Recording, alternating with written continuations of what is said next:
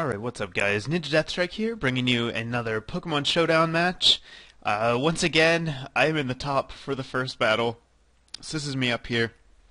Pretty much the same team I used last time. I'm still trying to refine it. I did make a switched out Registeel for Rhyperior because I think he's got a lot more offensive presence, and I really needed something that could punch some holes into stallier teams.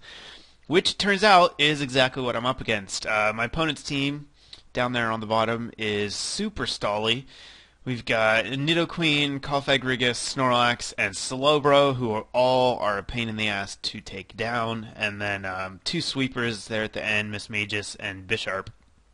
So the main challenge for me this match is just going to be wearing them down, damaging the guys. You know, there's not one big threat that really stands out, but I need to be careful that I don't just get statused and killed slowly. So main thing is going to be trying to prevent him from setting up hazards and statusing my guys. So let's go ahead and get into the match.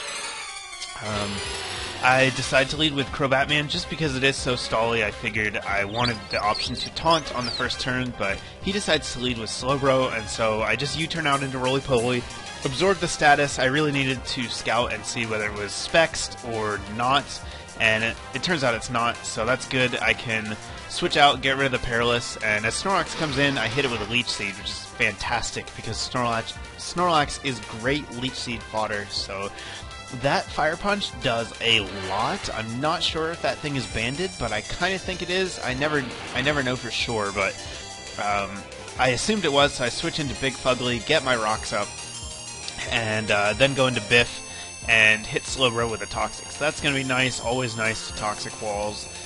Even though Slowbro can kind of get around it thanks to Regenerator. But here we end up making a double switch that's advantageous for him. Roly-Poly can't really do anything against Mismagius, so I switch out into Pop-Tarts instead, who is going to U-turn out, break that sub, and go into Crobatman. She sets up a nasty plot, but whatever. Crobatman's faster and just obliterates Mismagius with a Brave Bird, so that's good. Cofagrigus comes in, just taunt it because I know it's going to want to do something annoying. Look at that, it does. He shows me that he has Trick Room, and that's going to be something to keep in mind because my team is very quick, and Trick Room kind of wrecks it. So I go into Biff here, completely telegraph the Toxic, and he just switches into Bisharp to get the immunity. Now, in this battle, I completely screwed up my Blastoise somehow. It ended up with Surf and Waterfall, and not Roar. So that kind of sucks, but I still managed to take out the Bisharp, luckily. And then he goes into Nidoqueen, who goes for Dragon Tail, which seems strange. I guess he way over-predicted there, but it ends up costing him Nidoqueen, because I just destroy it with a Surf, and then finish it off with Whiskers, going for a U-turn, or going for a Fake Out. So Slowbro comes in next. A U-turn out. I go into Pop-Tarts here just because I thought he still might have Flamethrower, expecting Shaman to come in, but he just goes for the Scald. I do not take it very well, but I do survive, and I'm able to get some U-turn, Volt Switch shenanigans going on here. U-turn out. Volt Switch out to Whiskers, then U-turn out to Crobatman, and I'm just going to taunt again. I don't want that Trick Room set up. He does predict that, goes for the Shadow Ball, but that's fine. It doesn't actually hurt that much. So after I get him taunted, I'm going to switch into Big Fugly here and just hit it as hard as I can. That's the plan. He switches into Slowbro, and here I'm definitely going to make a misplay. If I go for the Earthquake here, I just kill Slowbro. I don't think Scald would have been enough to kill me, because it's not Spexed, and I do have Solid Rock. So instead, I switch into Roly-Poly, and I missed the opportunity to kill that Slowbro, which would have been huge. However, I'm still in decent position. I know that he can't stay in, so I get a sub up, then I get a Leech Seed up. Cofagrigus shows that it doesn't have Hidden Power Ice, I'm assuming, since Blastoise resisted it, and Shaman doesn't. But now I can't actually taunt it, so I have no way to prevent the Trick Room from going up, and that's a problem. I do get Crobatman in, but a turn too late, And now I'm just going to have to sacrifice stuff. I switch out, or I U-turn out as he sets up a nasty plot, and that's bad. I'm surprised he didn't go for the hidden power ice there, but whatever. I guess, I don't know, but it lets me Dragon Tail him out. It does still cost me Rhyperior in the end, though, because Slowbro is going to be faster in the Trick Room, take him out with a Scald, and that's not a huge deal. Rhyperior didn't have a whole lot to offer anymore. But now things start going south. I predict the switch again, get up a sub, but I miss my Leech Seed, so that's kind of a big deal. I can still get it this turn. No, I can't. So I missed Leech Seed twice in a row. That's, I think, a 95% accurate move. Missed twice in a row, and that pretty much cost me the game, because it forces me to sacrifice my Shaman, otherwise I would have been able to stall the Snorlax out.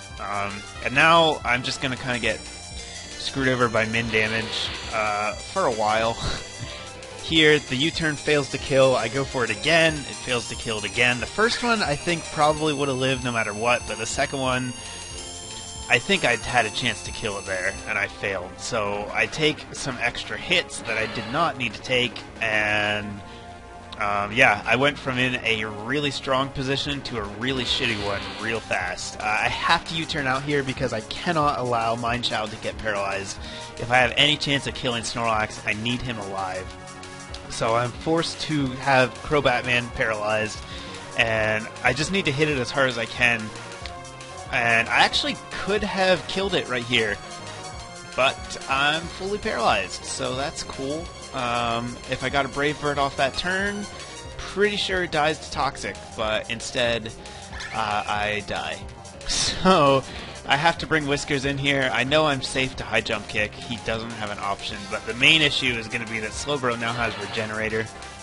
I don't want to go for the fake out here, although I definitely should have. I just go for the U-turn because before it did 39% damage, so I figured it'll do that again. But it doesn't. It does min damage, and then I lose. So that was definitely a frustrating match. I think I could have won if I'd made a couple different moves, but I actually think I should have won had I not gotten screwed over by the hacks. I really do feel like I played better than he did, but what can you do? Hacks happen, so that's going to do it for that match. Going into the next one, it's pretty much the complete opposite of what happened the first match. Here we just have a hyper-offensive team. I am on the bottom this time like I'm supposed to be, but you can see my opponent pretty much has 6 sweepers, no rocks, no spinner, and 3 of his guys are weak to stealth rocks. So getting stealth rocks up is going to be a major priority, and other than that, it's just going to be not letting him set up. You know, all of those things I can deal with, but if any one of them kind of gets set up, they could pose a threat. So I'm just going to have to prevent them from setting up as much as possible. So let's go ahead and get into the match. I lead with Whiskers because he doesn't have anything that's going to want to take a fake out. I win the speed tie here, I think. Yeah, because he misses high jump kick the next turn. So that was a pretty big deal. I mean, it lost him his Mind Shell, and it saved me mine. So definitely some advantageous hacks right there in the beginning, but it is going to come around in the end and kind of even out. So Miss Magus comes in here as I go into the Choice Scarce Rotom after the U-turn.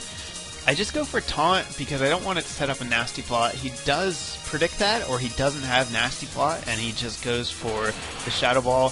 Now, I could have broken the sub with Brave Bird, but I wasn't sure I'd survive the Shadow Ball as well, and I don't want to lose Crobatman just because he's so fast and really a big threat to this guy's team. So instead, I switch out to Biff and just roar it out since I had fixed his moves at this point. Yanmega is going to take me out with a Life Orb Bug Buzz, but I'm pretty sure he won't be able to one-shot Big Fugly, so I get my rocks up. That's priority number 1 down. And it turns out he can't even 2-hit me thanks to Solid Rock, so I actually get to stay in and attack and just destroy Yanmega with a Stone Edge. So that works for me. A Weevil comes in next, goes for the Ice Punch. I just sacrificed Big Fugly. He did his job. He's not really going to do a whole lot else in this match, so I'll let him go. Bring in Whiskers, and I know that he's not going to want to stay in, so I just U-turn out to Crobatman, and now that Miss Magus doesn't have a substitute up, it is Brave Bird fodder. It's what Crobat does all day, every day. Kills Miss Magus with Brave Bird. Raikou comes in. I don't know if it's a substitute Combine set, so I just go for the taunt because I want to be safe. Again, one of my priorities was not letting him set stuff up. So I sacrifice Crobatman in order to ensure that he can't, and then Pop-Tarts the Rotom is just going to take down the Raikou, which is nice. Crobat comes in, I have to switch since I'm super weak, so I go into Roly-Poly, knowing that he probably won't go for Brave Bird. I assumed he was just going to U-turn out since he knew I had to switch. Weevil comes in, and I get crit. So I think I could have survived that had I not gotten crit, but it does definitely make up for him losing his Mind Shout early, so whatever. Fair is fair. Now Whiskers is in against Crobatman. Not Crobatman, that's my Crobat. Whiskers is in against Crobat, and I can't bring in Rotom, but it's not a big deal because I can just let Whiskers die and then Volt Switch for the win. So that was an insanely fast match that was pretty much the exact opposite of the last one. Hopefully you guys liked both of them. Give me a thumbs up. If you did, leave me a comment, please. I enjoy reading those. Check out the links in the description, and I'll have more coming your way shortly. Thanks, guys.